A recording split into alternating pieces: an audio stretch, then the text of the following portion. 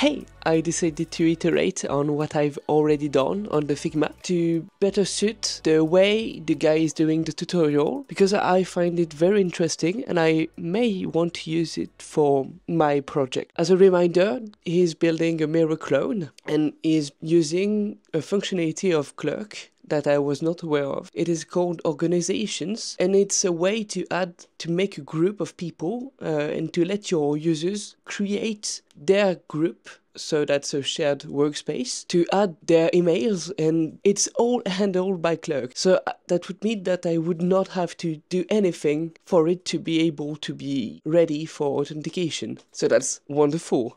But because the guy is showing things, it doesn't have battery left. Because the guy is showing things in a certain way, I want to follow the tutorial because I think it's the right way to do it. It's very optimized and all. So I was working on a new way to make my app that would be more optimized for this new workflow, and I think I like it better. It's somewhat more complicated, but I think I'm going all in. So I'm now building the best inventory list app that exists, period. I've benchmarked a lot of things that exist. Nothing is going to be as good as this, okay? And it will do one thing, and one thing greatly, that will be manage a list of things as an inventory. Let me show you.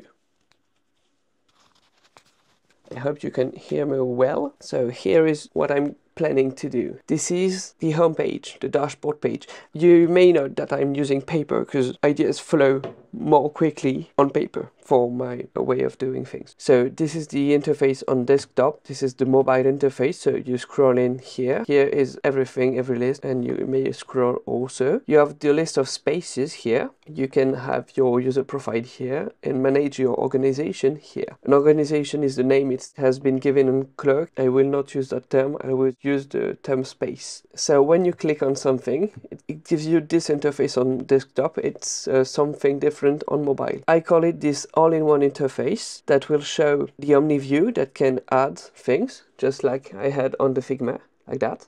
So this is the only OmniView thing. You will have the list of already added things here, and you will have the detail of a thing. And you may want to click on to modify things. So it's everything on the same page. Here you have the power mode interface on mobile, and this is basically a power mode thing. What does that mean? It means that when you are arriving on the page of a list, you have already the list of things here, because that's the one thing you want to view when you arrive here. And when you click on something, it shows it to you here. You can have the different elements here also, but if you click on add thing, it will open the keyboard of your iPhone. And also here, very important stuff, is a model that will have only one field that you can fill. You can go to the next or skip everything and add, or just close. You can have the access of every field possible here, so that will be very, very efficient on your phone. So that's it. And here, when you will want to modify something, it will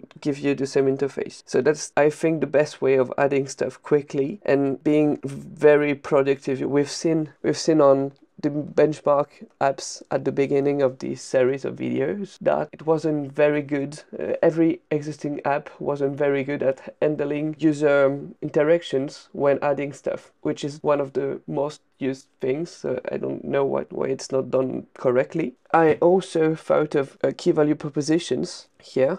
You may have why it's great. Okay, ultra optimized UX. We've seen that. Everything is very optimized, but that's not all. A generous free tier. I hate it when companies like, I don't know, Typeform charge users really a lot of money for nothing. Basically, 100 submission is nothing. And I love the way Tally does things, where it is very generous on the free tier, but because we want to pay for servers, I will have to implement some kind of billing, but it will wait. If it's already working, it would be great. The next things are autocomplete and collaboration in real time.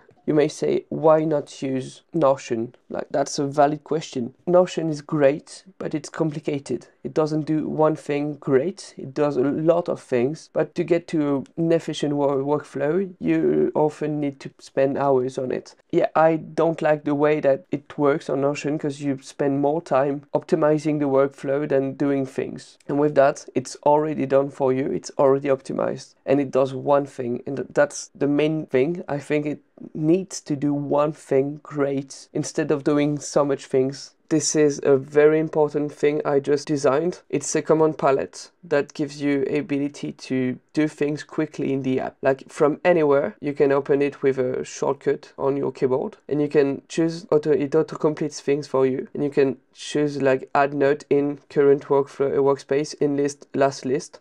And you can type enter and it opens the page with the right things, model and all. But if I want to be the best app around there to do the thing I'm doing, it's a must to have.